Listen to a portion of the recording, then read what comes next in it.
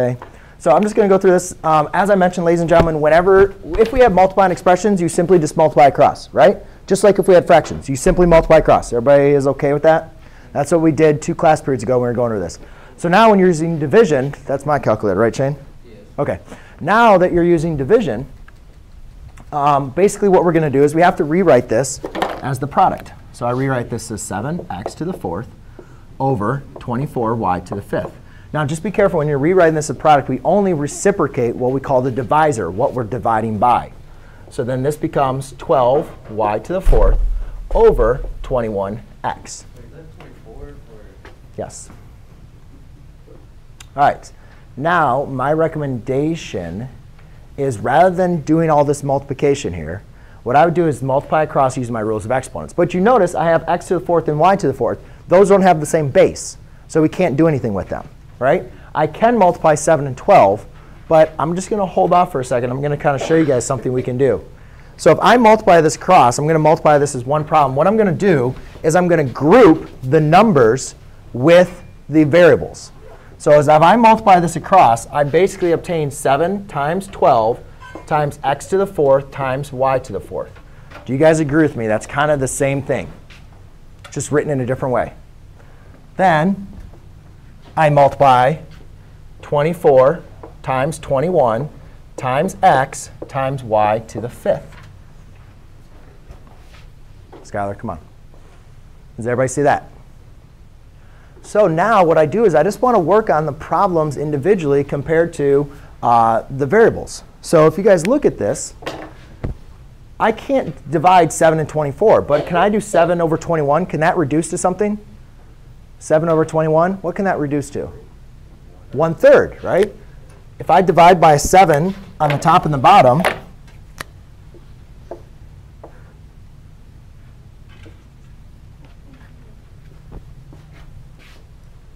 or let's write it. That might be confusing.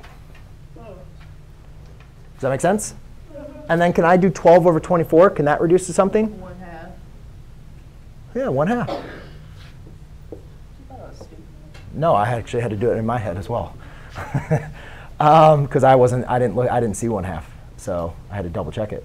Then what are our rules of exponents when we're dividing? We have x to the 4th divided by x, so that's going to be x to the 4 minus 1, right, which is x to the 3rd, right? And then here, this is going to become what? So the 3rd, and that just pretty much goes out.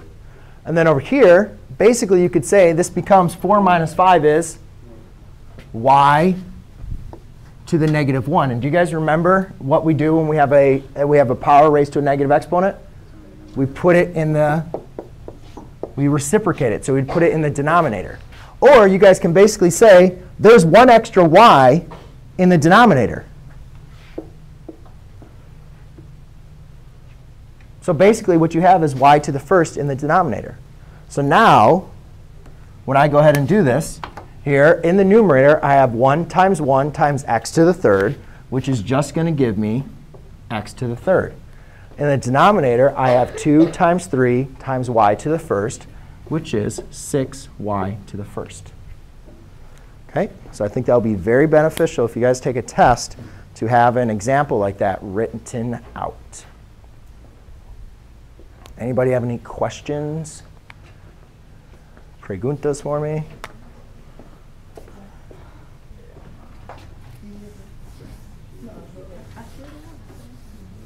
Did you get it right?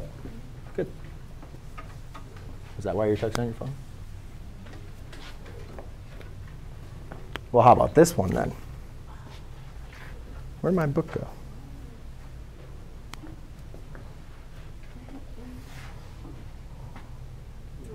My book. No. Oh, I guess we don't have to do any math today.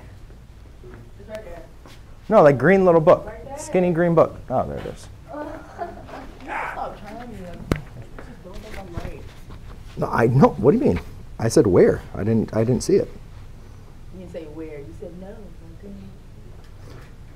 Oh, you're right. I did say that. My apologies.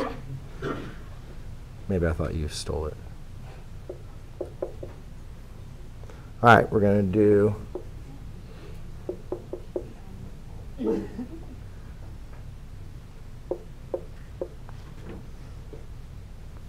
all right, now we're going to get away from the rules of exponents, and we're going to do one with expressions. So I'd like you guys again to try this one. And why don't you guys see if you guys can try this on your own. Again, I'll go through the steps. The steps are to rewrite it as a product, which I think everybody in this class is able to do. First, Justin, please. Rewrite it as a product. And then, rather than using the rules of exponents, because now we have things separated, we have expressions, right? We have the addition and subtraction signs. So now, rather than using the rules of exponents, let's go ahead and factor the expressions and see what we can divide out. Now it's getting real fun. Ooh, get a carrot cake.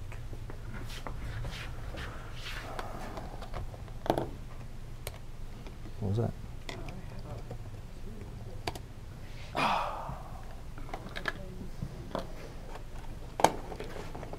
You ever have where you have lunch and you remember you're like about to leave and you're like, you know what, don't forget your lunch.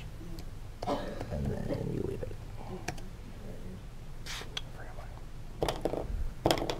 All right.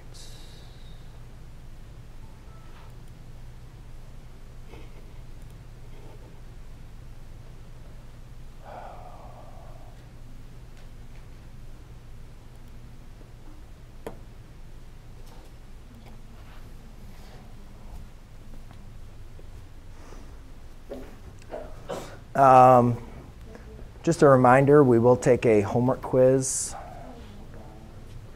We will take a homework quiz next class period on this stuff as well.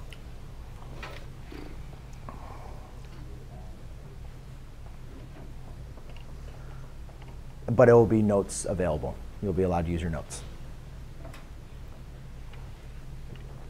OK? Is that fair? Is that better? OK. So then Lizzie can study her notes. Oh, I did. All right. Oh, shoot. I'm still recording. Oops.